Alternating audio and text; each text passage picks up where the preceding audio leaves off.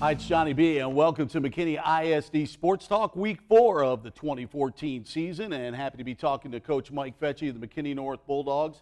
Mike, first of all, you come off that bye week, and when you're playing so good, you start out 3-0. How do you feel about that bye week? Do sometimes when you're playing that good, you wish you were still playing? Yeah, sure. I mean, you want to carry the momentum you had, and I thought we did that. I really did. I thought we came out there the night in the first half and had that momentum been carrying over, and played well in the first half. You know, credit to Wylie East. They made some adjustments second half that we didn't really respond to too well. But, yeah, you know, you want to ride that wave, and I thought we did, to be honest with you. When you, over the last 2 years, if it's any indication, when Wylie East and McKinney North get together, you know what I say to people? Don't leave, even if it's 35-0 one way or the other. Right. After the fourth quarter last year, if you remember, I think it was under 2 minutes. You were down by 11. Raul De La Rosa with 2 big field goals to win that. You did come out of the gate with 14 real quick points. Yeah, we did. You know, and you're right about that. Coach Lepsis and I laughed about that. You know, the last 4 years we played, you know, we beat them 4 years ago pretty handily. The next year we got way up on them, and they came back and beat us. And then, of course, last year was the back and forth one that we ended up winning. And then last Thursday night we're up, and they come back and get us. So it's always an exciting ball game when we play those guys. But you know, it was a tough one, tough loss for our kids, tough loss for us, but it's one that we need to use to our advantage. You know, we need to learn lessons, you know, and we need to learn you got to make plays in critical situations. That's what it came down to, was about 5 or 6 critical plays in the ball game that we did not make plays and they did. That was the difference. And in this district, in 10-5A, that's what it's going to be every single week. You got Ronald Jones. I think his first carry, he got 1 yard, and that was about it for the rest of the night. When you take a look at these numbers, 38 for 393, 6 TDs, but he'd be the first to tell you that along that offensive line, he can't break out unless there's a seam for him to run. Yeah, they did a great job up front. They really did.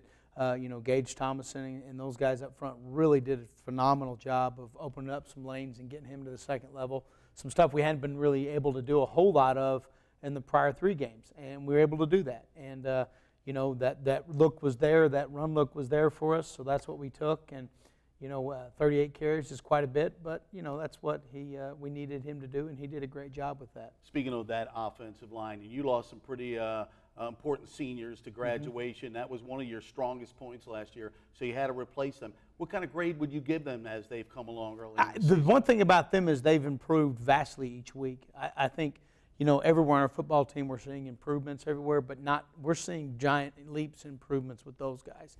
And that comes with them playing more together. That comes with them understanding more together. You know, they've gotten better each week, and they're going to continue to have to do that.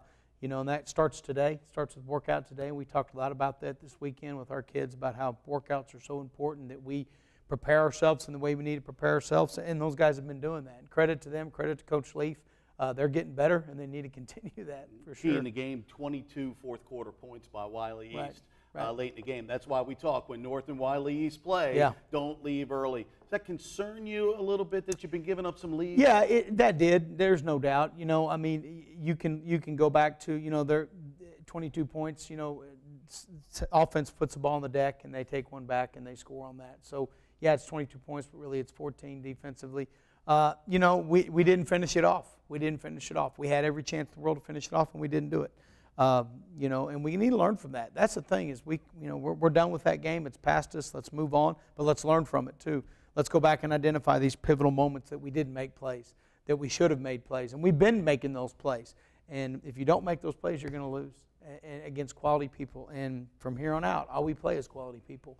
So we've got to learn from it, and I think our kids will. I think we'll bounce back just fine. Let's take a look at the highlights from Thursday night at Ron Poe Stadium with Wylie East and McKinney North. And here you are on offense and getting started with pass out in the flat. Yeah, out there to Gabe. You know, that was there early, and that's a big third down conversion right there in the first drive of the game. You know, and you can see Gage Thompson right there just bulldoze that end over, and Ronald go right behind him. You know, they did some good things and up front, and Ronald ran the ball well. You know, another thing that really impresses me, there's Ronald with that first to fourth gear that he has. Yeah. That's really impressive. Your wide receivers block really well, too. They do. They do. Coach Johnson, Coach Hug, those guys do a phenomenal job of making that a high importance. This is a great play by Anthony Grogan on a really quality wide receiver in the Wyatt kid. You know, Wyatt had some catches, but none of them were down the field. They were all little flips out to him and things, but did a great job. But, yeah, our receivers, we spend a lot of time on blocking, and as you can see right there, there's Brennan Harris, I think is who that is, or Curvin. That's Curvin Park, excuse me, doing a great job of blocking down the field, and it springs him. It's impressed you too, Ronald, with his second. He's so good, but a lot of that he earns too. Second and third efforts and getting out there. He does. He does a great job of getting his pad level down for a guy that's, like right there using his offhand to stiff arm, and does a lot of those things that really good backs do, and we're glad he does those things because it benefits us greatly. Defensively, how would you rate? You guys are getting to the ball. I agree with you. It just comes down to when you need to make that play, you got to make that play. Sure. I thought we did a good job. I mean, we played really, really well in the first half. Caused a turnover or two and played really good run defense, got our fits. They came out and did a few things with some motion and things like that. This is a great play, great call by Coach Wheelock, stunt right into it, and almost get a safety right there. But and then I think we're fixing to get an interception right here. Taylor Jones has great coverage on this kid, and high points the ball right there. That's how you want it done. But it just broke down in critical plays. They had a 3rd and 17. We not only let them convert a first down, but they got a touchdown off of a screen pass and just different things like that. But great pass breakup right there by Bryce, and we did some good things, and we're doing good things. We just got to be more consistent on the critical situations. Is what got us the other night. How would you take a look at your special teams? Some things there that you need to improve? Yeah, for sure. I'm in charge of those this year. And, our kickoff coverage the other night was atrocious, and we will fix that. I will fix that starting today. We're playing okay on special teams. Now, this is pretty good. This is a block. Kobe Spivey blocks a extra point. Grogan scoops it and scores it for 2 points. That's huge because they just scored. And now all that momentum they just had from that score, it goes away. Now it goes back to us, and that's a big deal. Made it a 10-point lead right there when we did that. We got to play better on special teams. We've got great athletes, and we just got to do a better job of that. This is a great catch by Curvin Parks. Great fake by Nick too. He really rode Ronald Jones there. Great fake by Curvin. By Ronald and Nick. You're right. Great. That was a big play. That was one of the times we really got the ball down the field vertically. This is a good run right here by him. This may be about carry number 34 or 35, somewhere in there. You can see as he's kind of cramping his way into the end zone there. But all in all, like I say, we did some really good things, and there's, like I say, it really did come down to about 4, 5, 6 plays that we just didn't play. We just didn't make the play, and we got to fix that. You play in a tough district too. I mean, there's no week off, even with the teams that may be at the bottom. They're trying to get some momentum and beat you. So you got to go on the road. Right. You're looking at Prosper. Prosper comes off a win against Sherman.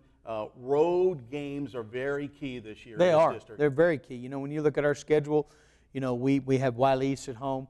We have Wylie at home. We have Lovejoy at home. We have Denison at home. Those are our 4 home games. On the road, we obviously go to Prosper this week. We play McKinney High at home. We're the visitor at Ron Poe.